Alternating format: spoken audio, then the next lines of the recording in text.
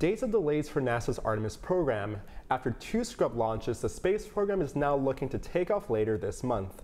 Reporter Juliana Narvaez from our DC Bureau has more on the moon mission.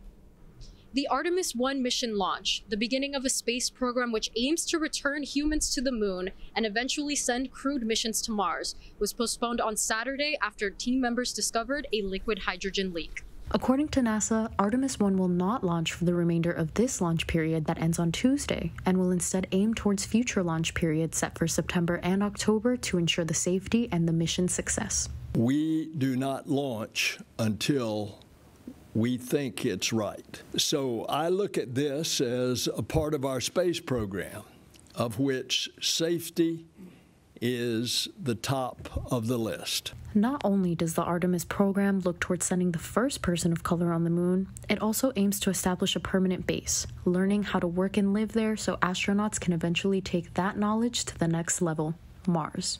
The purpose of going back to the moon is to learn to live, to work, to develop, to innovate, to survive in that hostile environment as we prepare the new technologies to take a human crew to Mars. Although Artemis I will not have any humans aboard, it will carry 3 mannequins to measure deep space radiation future crews could endure and to test new suit technology. Artemis I will kick off the first phase of NASA's space exploration program with goals to send a diverse group of astronauts to the moon and eventually to Mars, with missions set for 2024 and 2025. From Washington, D.C., for the South Florida Media Network, this is Juliana Narvaez.